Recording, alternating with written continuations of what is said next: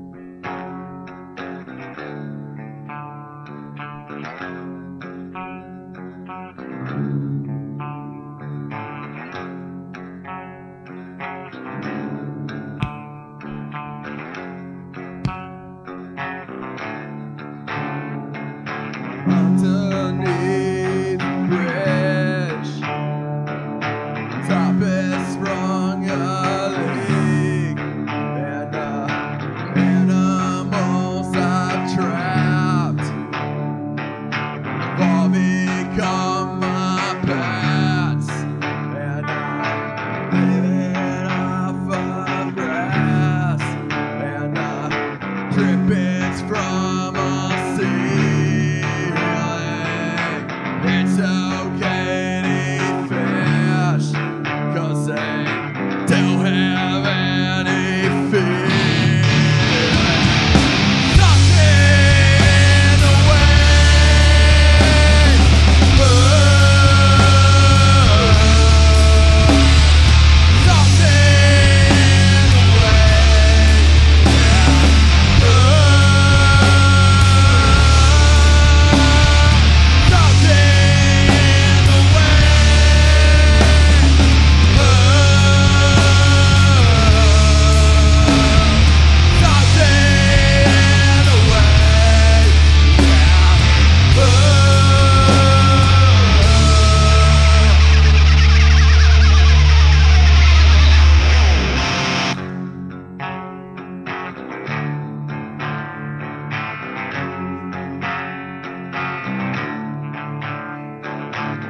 Underneath the bridge, top is sprung a leak, and animals I've trapped all become my pets, and I'm living off of grass, and drippings from a ceiling.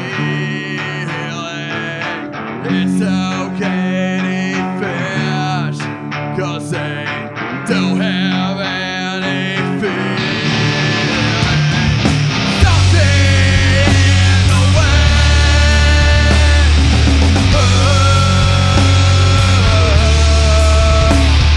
Something away.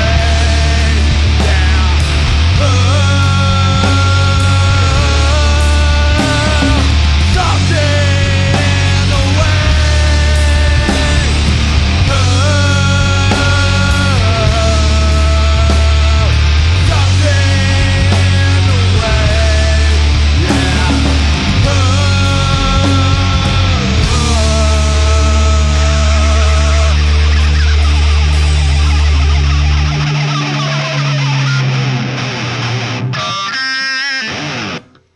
Thank you. We're Floodlands from Binghamton, New York. You guys are awesome. And now we have Floodlands. Hi, Floodlands. Hey, what's up, guys? What's up? So introduce yourselves and what you do in the band. All right, so I'm Tom. I play guitar and I do vocals, and I mess up a lot. And I'm Jason. I play guitar and I don't do vocals, and I try not to mess up too much. I'm Jim. I play bass and I also do vocals on some songs. I'm Bill. I play drums and I try not to mess up.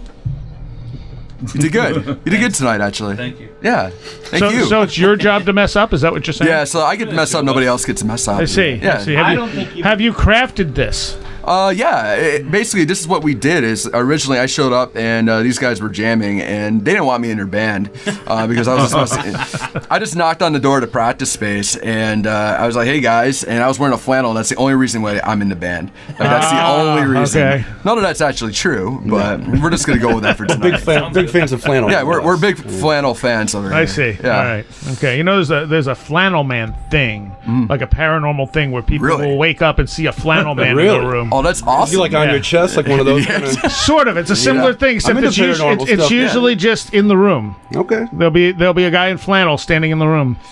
It's always Tom. Yeah, it's always me. See, I just like to sneak around and weird people out in that way. You know, just That's understandable. breaking and entering, whatever. You know. Yeah, Tom.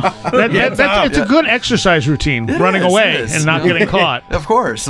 You know, I do it like at least once or twice a week to get my steps in. You know, I mean that's just kind of Exactly. What I do. There you go. All right. How long have you guys been Floodlands? We've been Floodlands since October of 2017. 2017, yep. Has it really been that long? Yeah. Wow, it's been that that long. crazy, actually. That is crazy. That surprised me. I wasn't in the band then. So No, I was going to say, how Exactly. many of you were in the band then? I joined how long ago? In September. You joined in September, yeah. Okay, so that's not too long Yeah, ago. a few No, months. a few months, probationary period, Right. That's That's why I'm wearing a flannel tonight. right. Yeah, it's why we took the flannel. Why'd you take the flannel off, dude? Getting hot, man. That's a demerit there, Oh man.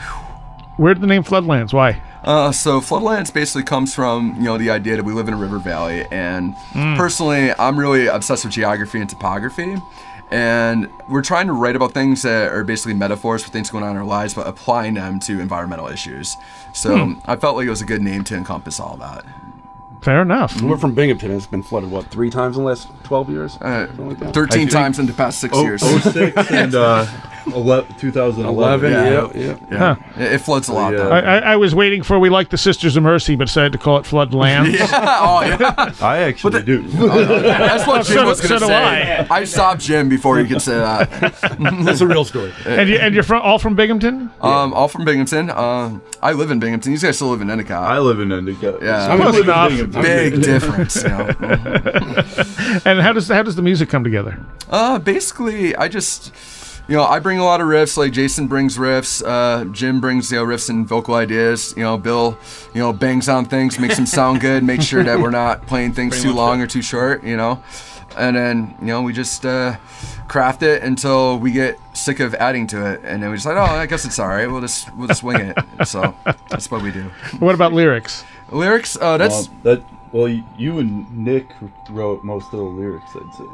Yeah, I guess, Nick and I, our old guitar player, Nick, who was in the band before Jason joined, we wrote a lot of the lyrics together. And then now, me and Jim are going to be writing a lot from this point on. So Nick used to do vocals, and I don't do vocals, so it's kind of a learning curve for these guys taking over. What did you do to Nick that made him leave? he didn't have a flannel. I told him he had to get out. Makes sense. Yeah, he was missing a flannel, and then he tried to break into my house with a flannel, like the show. And He tried to pull a Tom move on yeah, Tom. you don't do that. That's not cool. Acceptable. Tom is the only person in the band who's allowed to pull Tom moves. So I see. He Okay. pulls a lot of them.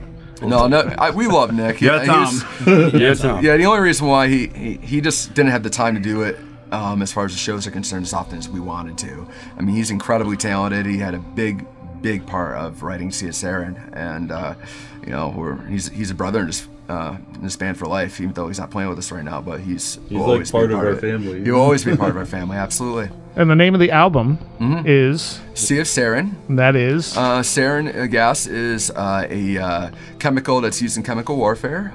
Basically, it's just a metaphor for what is happening to this planet, and it's a concern of ours because obviously we only have one planet Earth, and we do things every day to contribute to the pollution of the planet Earth. It basically shortens our lifespan as a species. So I think it was a good metaphor for the songs and lyrical themes that we're trying to encompass in this band. okay, all right. Where'd you record it? We recorded it at my house and Nick Nick's Donatelli's house, house. Yeah. Yeah, okay. And also our studio. Our- some of my stuff. Some of my bass parts were. yeah, it was in the studio. I wasn't there for that. Yeah. Yeah, I went down my flannel that way that day, so I wasn't allowed in the studio. But yeah, we did that. Nick recorded a lot of it and got it sounding amazing. And what happened was that we did some vocals with Mike Micha, actually, of Abandoned Studios. He's a phenomenal artist and phenomenal producer in his own right. And then I took the album, I mixed it, and I mastered it. So that's Nice. And it's available where? it's available on Spotify, iTunes, Bandcamp. If you don't want to pay any money, which you don't have to pay any money, you should just listen to it. I just want as many people to listen to it as possible. Amazon, all the usual outlets you can find it. Google Play too. Google Play as well, yeah. Nice. Google Play, YouTube. When did it come out? Came out September 21st this year. Okay. Actually, Last I year. messed up. I did it, guys. I did it. It's been 4 days. You don't remember no, yet? 4 days. I'm slacking here, guys. So actually, for the first time, I'll say it came out last year. And that feels really weird. It feels like it just came out. Well, we're in the future now. Yeah, true. true. It's what we do. Like time travel. Terminator. We're in It the is. future. Yeah, Tom shows up naked in the middle of places and lights go off and he's But that actually happens. time travels. And as far as shows, have you played a bunch of shows? We've done quite a few. Just in Binghamton right now. We're working on getting shows all across New York State, Pennsylvania, Pennsylvania. We have a show coming up in February with KO Dot and nice. And Hearst. Hearst. Where's that? Right, what's that? Where's that? Galaxy. That will be at Galaxy. Yeah, that's a Galaxy. Okay, I had cool. to think about that for a moment. What's been your best show so far? Best show I so think it's far. last week. Yeah, last week. We'll go with the last, or actually what we just did here tonight probably. That was a lot of That was fun. fun, yeah. Yeah, we'll do that. It's one of my most favorite. I've never played in a radio station. No, this is the first time we've done Neither this. have I. Yeah. So it was really fun actually. So I'm gonna say this show tonight. Okay, what was your second favorite? Second favorite, last show. The last show before that.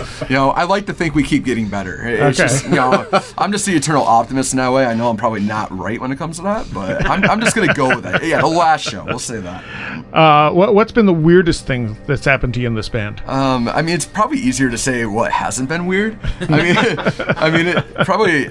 I don't know. I mean, my whole life is weird. I mean, I'm gonna have you guys take that. What do We you had think? a really obnoxious girl yelling at that one show. Oh yeah. I won't say the name, Oh yeah. but very obnoxious throughout our set, Yeah. swearing, cussing. You know what I mean? Actually, I do have a weird story to say. So what Okay. happened was we played a show. I mean, you know what I'm talking about. Worried already. So what happened is that but some guy came up to us after our set. This is the weirdest thing. Yeah, this is actually the weirdest thing. I think we actually finally came up with it. But this guy comes up after our set. We're done. He's like, "You guys are awesome." And I'm like, "Oh yeah, thank you very much." Did the usual. And what happened was he pulls out his cell phone. And says, "Hey man, I want to show you something."